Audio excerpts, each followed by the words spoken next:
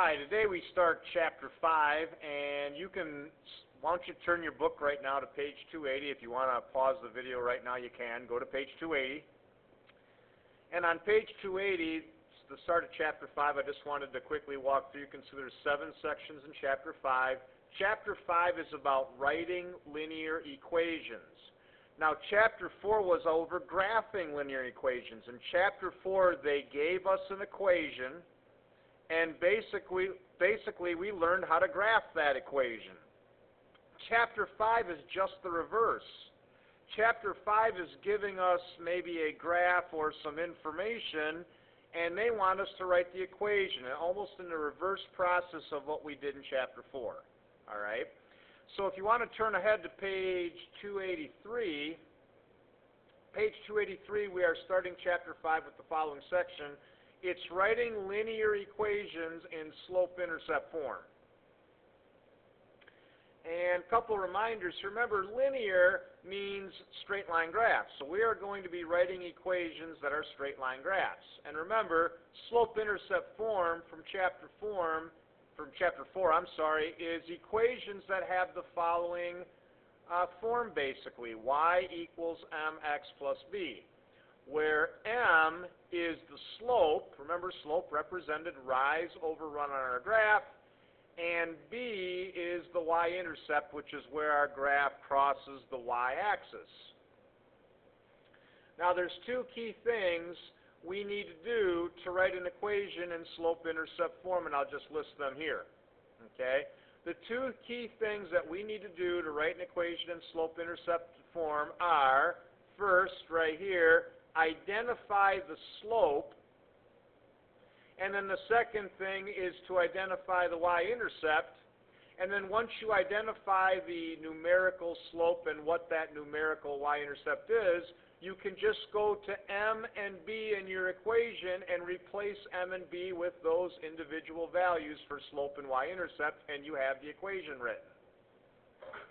We're going to do several examples of that today on this video, and if you want to, I guess, go ahead to page 286, we can just do some questions together. I think that's the best way to walk us through this.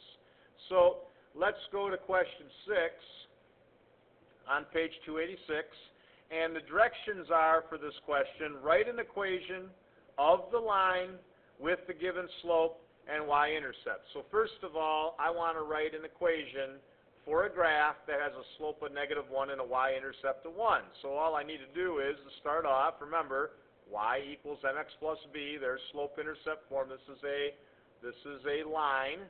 They told me in the directions this is a line, so I can use this form. Well, the slope is -7, so I replace m with -7, and my y-intercept is 1, so I'll replace b with 1. There's my equation. Y equals -7x plus 1. This is the equation for a line with that particular slope and y-intercept. Go to question 13. Question 13, they give us a picture. So please look at that picture. If you haven't turned to page 286, stop the video now and turn to page 286 and look at question 13. In question 13, they have a line. So the first thing is, if I have a line, remember, that means I can write an equation in slope-intercept form. Look carefully at the slope. You can see it labeled in red. We're rising 4 and running 6, so my slope, I know, is 4/6. And can you see how the line crosses the y-axis at 0, -8?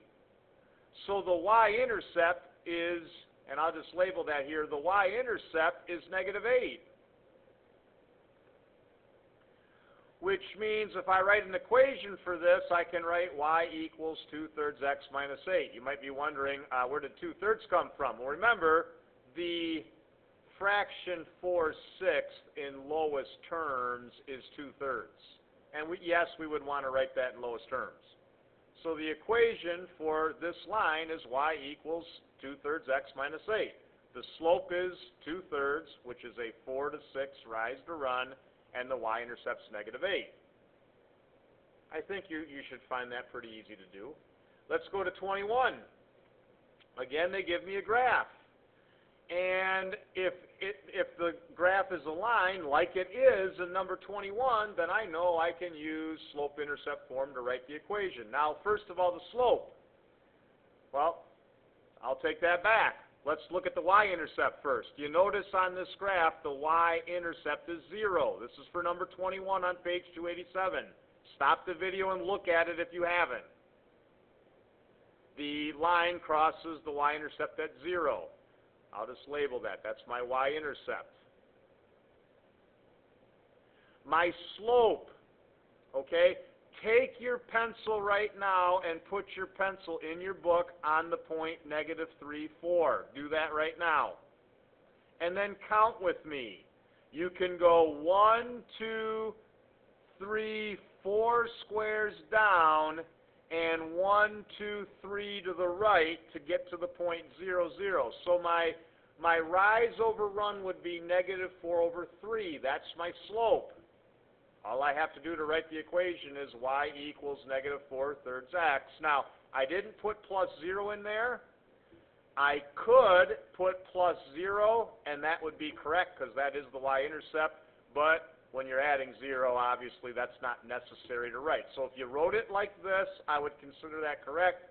If you did put +0 in here, I would still consider that correct. Let's take a look at question 24. Okay, now when you see a picture like you did on numbers 10 through 15 or 18 to 23, I perceive, if you've watched the video carefully and you've listened carefully, that that's a simple task to do to write an equation in slope-intercept form. Now look at question 24.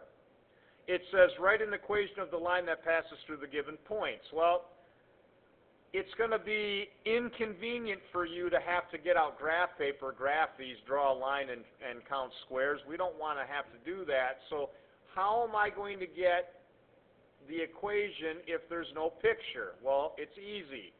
Step 1, do you notice here?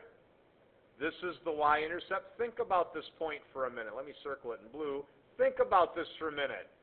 The point 0, -8, if you think, isn't 0, -8 like down here? There's your y-intercept. Okay, so my y-intercept's -8. Now let's get my slope. Now do you remember from chapter 4 we had the slope formula?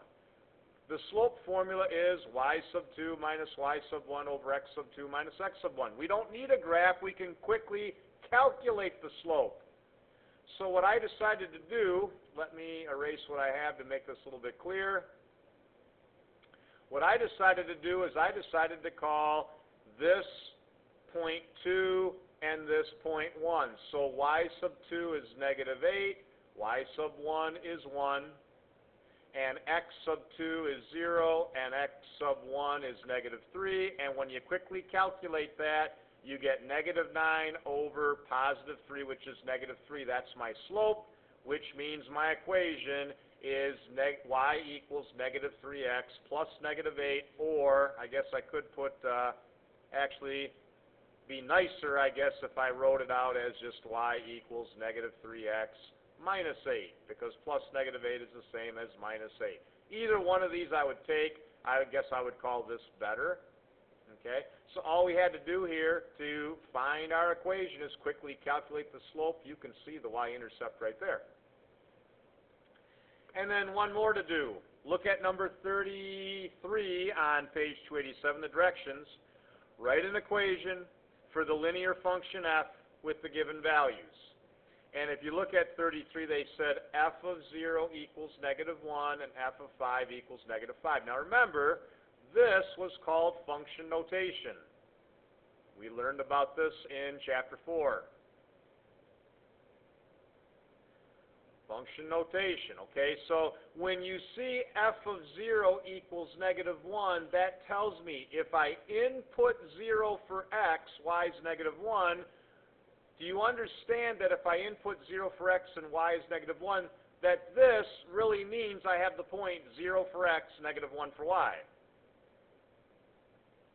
And f of 5 equals -5 means if I input 5 for x, if I input 5 into the box outputs negative 5, which is the same thing as saying, and I have a picture of it here, it's the same thing as saying if I put x 5, that means I get spit out negative 5 for y. Well, this is just another way of writing these 2 points. Well, all I have to do now, if I understand that this is just that, all I have to do is the same thing I just did for the previous problem, which is use the slope formula to get the slope and see if one of my points gives me the y-intercept. Now, do you notice? The y-intercept is right here. It's negative 1. 0, negative 1 is my y-intercept. You can think about that in your head for a minute. 0, negative 1 is the point that would be down here. That's where my graph crosses the y-axis. And now let me quickly get my slope. So y sub 2 minus y sub 1 over x sub 2 minus x sub 1. I decided to call this point, point 2. You can see here I'm pointing at it with my pen. And this point, point 1. So I have to do y sub 2 minus y sub 1, which is negative 5 minus negative 1 in the numerator, and 5 minus 0 in the denominator. And I get negative 4, I meant to say, over 5. Again, you may use your calculator on this stuff. This is all calculator material. And my slope is negative 4/5. So my y-intercept's negative 1. My slope's negative 4/5, which means my equation is y equals negative 4/5 x plus negative 1. Or I guess I could even write it a little better than that. This is fine. I would accept this as a correct answer. But y equals negative 4/5 x minus 1, I think that would even be considered better, okay? I got my phone ringing. Let me pause.